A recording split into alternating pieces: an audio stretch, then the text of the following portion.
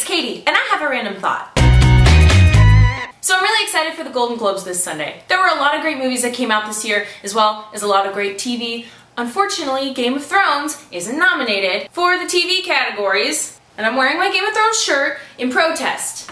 I don't really know how it's a protest, but I'm just mad that Game of Thrones didn't get, like, anything. I think maybe they were nominated for, like, some sort of B-list award, but still, I mean, come on.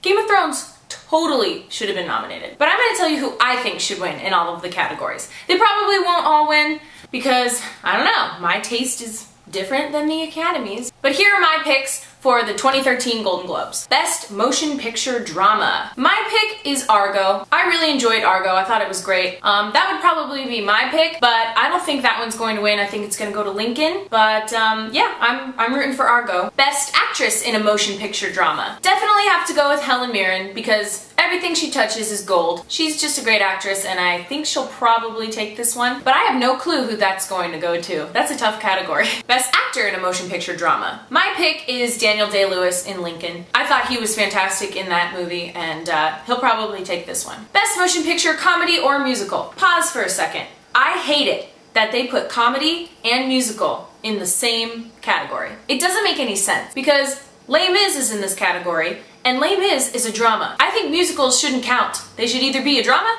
or a comedy. I don't think that it needs to be comedy or musical. But obviously my choice is going to be Les Mis because I loved it, and I hope it wins, even though I don't think it will because a lot of people had problems with it. But I think Silver Linings Playbook is going to take this category, even though I'm really rooting for Les Mis. Best Actress in a Comedy or Musical. This is a tough category. You have Meryl Streep going up against Maggie Smith, and also you got to throw in there Jennifer Lawrence. It's kind of crazy because I love all three of those people. Probably gonna go to Maggie Smith or Meryl Streep, but I'm gonna be rooting for Jennifer Lawrence. She was nominated for Winter's Bone and didn't win, so I'm kind of hoping that she can win the Golden Globe for Silver Linings Playbook. Best Actor in a Comedy or Musical. Obviously Hugh Jackman. I loved Hugh Jackman in Les Mis. He was fantastic. I definitely think Hugh Jackman should win. If he doesn't, it's really a shame. Best Animated Feature Film. This is a fun category because Pixar usually always takes it. And of course I'm gonna go with Pixar.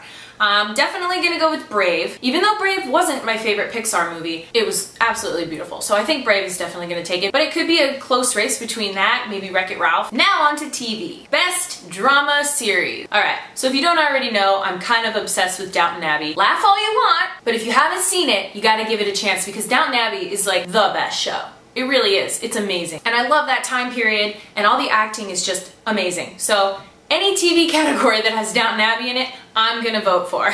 So best television drama, my vote, Downton Abbey. Although Homeland will probably take it again.